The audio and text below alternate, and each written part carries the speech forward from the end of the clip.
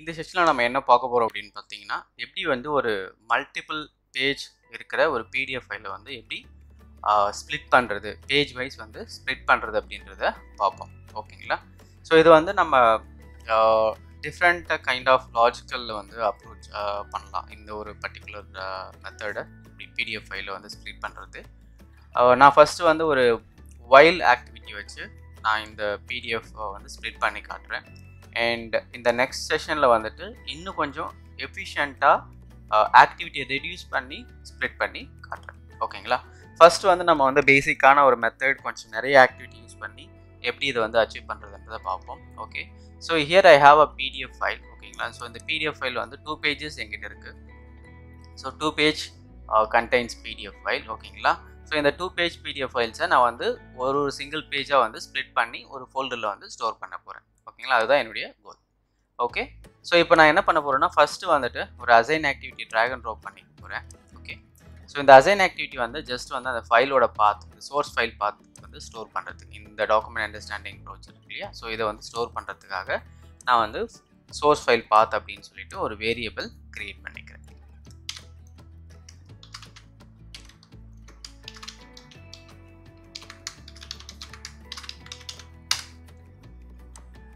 Okay, and இந்த file வந்துட்டு okay, அந்த டாக்குமெண்ட் அண்டர்ஸ்டாண்டிங் ப்ரௌசர் வந்துட்டு just click on that particular okay, இதுக்குள்ளே இருக்குது. ஓகேங்களா? ஸ்ப்ளிட் பிடிஎஃப் அப்படின்ற ஃபோல்டருக்குள்ளே இருக்குது. நான் இதை வந்துட்டு ரைட் கிளிக் பண்ணிவிட்டு copy as path. Okay, and go here and paste it. ஓகேங்களா? பேஸ்ட் பண்ணியாச்சு. அண்ட் இப்போது நான் என்ன பண்ண போகிறேன்னா, ஏன்னா நீங்கள் வந்து ஃபஸ்ட்டு இந்த பிடிஎஃப் வந்து ஸ்ப்ளிட் பண்ணால் உங்களுக்கு என்ன தேவை? ஓகேங்களா? ஃபஸ்ட்டு என்ன தேவை அப்படின்னா, உங்களுக்கு இந்த பிடிஎஃப்பில் எத்தனை பேஜஸ் இருக்குது அப்படின்றது வந்து தெரிஞ்சுக்கணும் இல்லையா? ஸோ அந்த பிடிஎஃப்பில் எத்தனை பேஜ் இருக்குன்றது வந்து எப்படி எடுக்கிறது அப்படின்னு பார்த்தீங்கன்னா, ஸோ அதுக்கு நமக்கு வி ஹாவ் அ ஆக்டிவிட்டி. ஓகேங்களா? பிடிஎஃப்பில் கெட் பிடிஎஃப் பேஜ் கவுண்ட்னு ஒரு ஆக்டிவிட்டி இருக்குது. ஸோ இதை வந்து ட்ராக் அண்ட் ட்ராப் பண்ணி போடுங்க. ஸோ உங்களுக்கு ஃபஸ்ட் டைம் நீங்கள் பண்ணுறீங்க, இந்த செஷன் வந்து நீங்கள் ஃபஸ்ட் டைம் பார்த்து பண்ணுறீங்க அப்படின்னா, உங்களுக்கு இந்த ஆக்டிவிட்டி அவைலபிளாக இல்லை அப்படின்னா, நீங்கள் மேனேஜ் பேக்கேஜஸில் போயிட்டு நீங்கள் இந்த பிடிஎஃப் ரிலேட்டட் ஆக்டிவிட்டிஸ் வந்து டவுன்லோட் பண்ணிக்கணும். ஓகேங்களா? ஸோ அதை நான் வந்து ப்ரீவியஸ் செஷனில் வந்து எப்படி பண்ணுறதுன்னு சொல்லியிருக்கேன். ஸோ இப்போ வந்து நான் வந்து சோர்ஸ் ஃபைல் பாத் கொடுக்குறேன். ஓகேங்களா? So total to get total page count. So இப்போ அடுத்தது வந்துட்டு நான் ஒரு வேரியபிள் கிரியேட் பண்ணுறேன். Ctrl+K PDF _ page count. ஓகேங்களா? ஸோ பேஜ் கவுண்ட்டை எடுத்தாச்சு.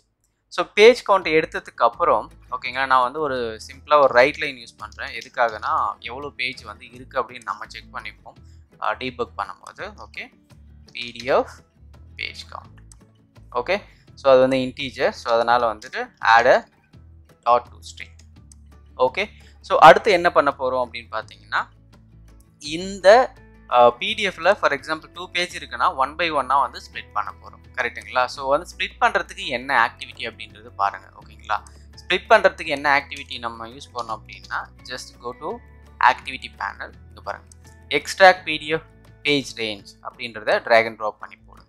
ஓகேங்களா? ஸோ இதுக்கு என்ன இன்புட்டை இது எப்படி யூஸ் பண்ணுறதுன்னு சொல்கிறேன். ஓகேங்களா? இந்த ஃபைல் நேம் வந்து நம்ம என்ன ஃபைல் நேம் கொடுக்கணும்னா சோர்ஸ் ஃபைல் நேம். ஓகேங்களா? So which file path, source file path. And output வந்து எங்கே வந்து உங்களுக்கு ஸ்டோர் ஆகணும் அப்படின்றது வந்து நீங்கள் பார்த்து வந்து ப்ரொவைட் பண்ணணும். ஓகேங்களா? நான் வந்து இதில் ஸ்ப்ளிட் பிடிஎஃப்ன்ற ஃபோல்டரை வந்து செலக்ட் பண்ணிக்கிறேன். ஓகேங்களா? Click on save. அண்ட் என்ன நேமில் சேவ் ஆகணும் உங்களுடைய ஸ்ப்ளிட் பிடிஎஃப் ஃபைல் அப்படின்றது நான் UiPath. ஓகேங்களா? UiPath .pdf அப்படின்னு கொடுக்குறேன். ஸோ நான் சேஞ்சஸ் பண்ணுறேன் பாருங்கள். ஓகேங்களா?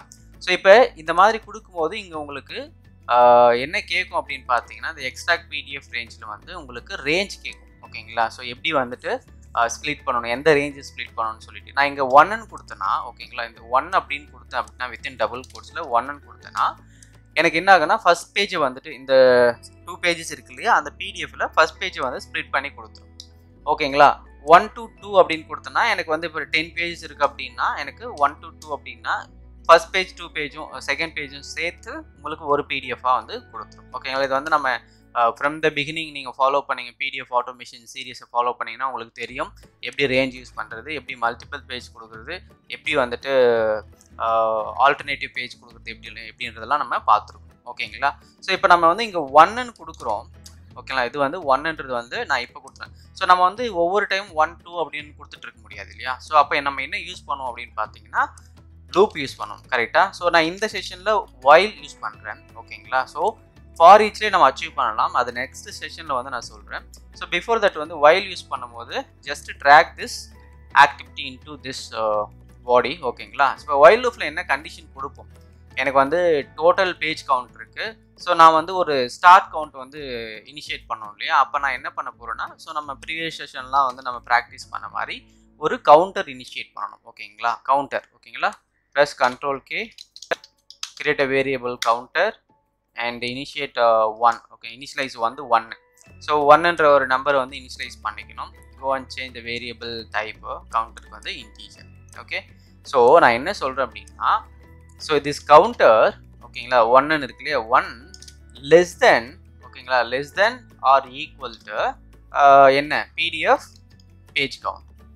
ஓகேங்களா. ஸோ which means எங்கிட்ட 2ன்னு இருக்கு. ஸோ இங்கே ஃபர்ஸ்ட் வரும்போது 1ன்னு வரும். அப்போ கண்டிஷன் வந்து மேட்ச் ஆகிடுச்சு, உள்ளே போகும். ஓகேங்களா. உள்ளே போயிட்டு நம்ம இங்கே என்ன பண்ணணும், இந்த இடத்துல ரேஞ்சுன்ற இடத்துல we have to give counter. ஓகேங்களா. Counter dot two string. So counter dot two string கொடுத்தோன்னே இங்கே என்ன மீனிங், ஃபர்ஸ்ட் டைம் உள்ள லூப்பில் வரும்போது 1 போகும், அடுத்த டைம் லூப்பில் வரும்போது 2ன்னு சொல்லிட்டு வரும். அந்த 2 எப்படி வரும், ஏன்னா நாங்கள் 1 தான் கொடுத்துருக்கேன், எப்படி வந்து 2 வந்துச்சு அப்படின்னா, so just copy this and put it below extract PDF page range.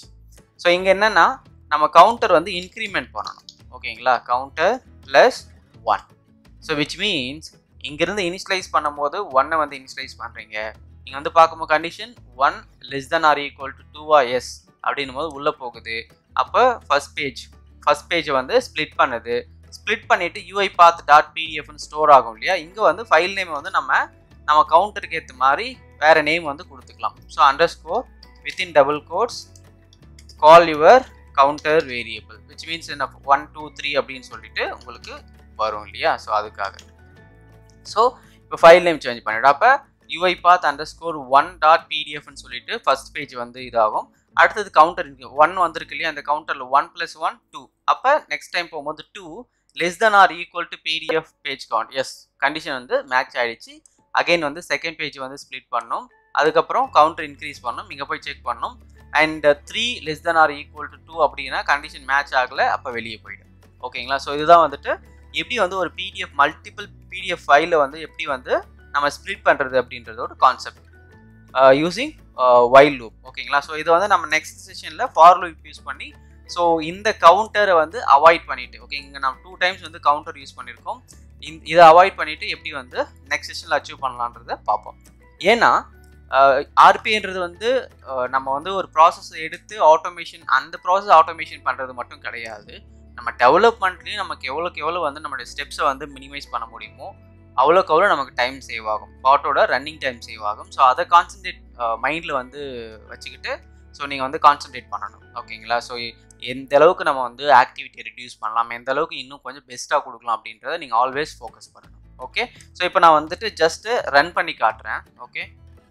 Check debug step into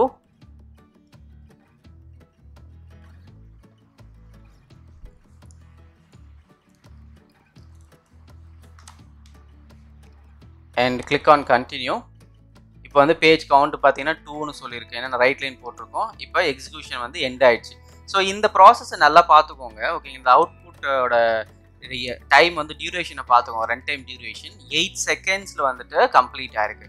நான் அடுத்த செஷனில் இதே ப்ராசஸை வந்து பண்ணுறேன். ஸோ அப்போ வந்து உங்களுக்கு எவ்வளோ டைம் வந்து ரன் டைம் வந்து இருக்குது அப்படின்றத பார்ப்போம். ஓகே. ஸோ இப்போ வந்துட்டு செக் பண்ணுங்கள், உங்களுடைய ப்ராஜெக்ட் வந்து செக் பண்ணுங்கள். ஓகேங்களா. ஸோ அந்த ஸ்ப்ளிட் PDFக்குள்ளே பாருங்கள், ஸ்ப்ளிட் PDF என்ற ஃபோல்டருக்குள்ளே UiPath 1 UiPath 2ன்னு சொல்லிட்டு உங்களுடைய 2 பேஜ் டாக்குமெண்ட்டை வந்துட்டு ஸ்ப்ளிட் பண்ணி ஒவ்வொரு பேஜாக வந்துட்டு டோட்டல் பேஜ் எவ்வளோ இருக்கோ அதுக்கேற்ற மாதிரி ஸ்ப்ளிட் பண்ணி போட்டிருக்கு. ஓகே.